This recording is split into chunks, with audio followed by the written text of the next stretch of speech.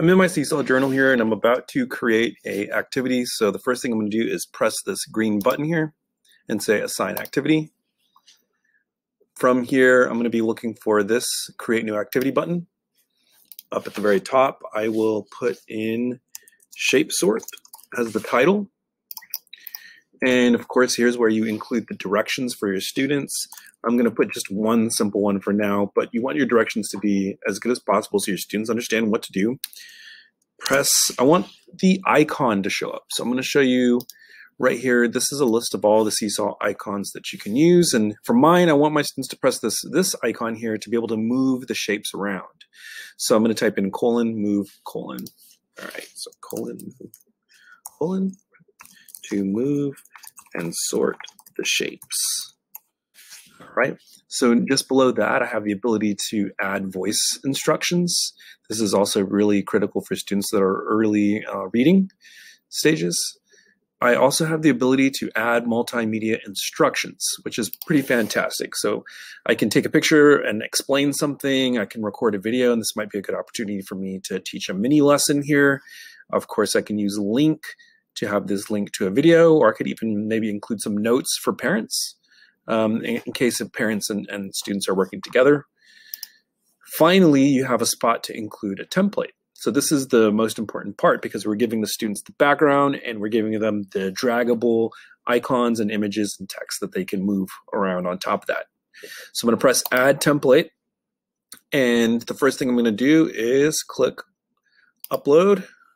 And you can upload up to 10 images. I just want to do my one background image. So I'm going to say select from computer. Here is my graphic organizer we created in Google Slides. I'm going to press the check mark. And at this point, this is when you want to add in all of the draggable elements. So you can add in images that are movable.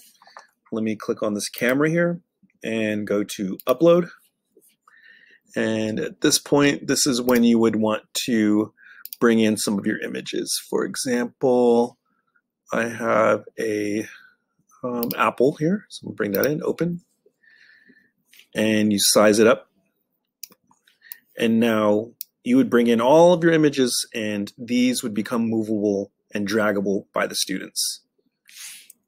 You can press the T and be able to type in text. And now this text can be placed down here in like a word bank.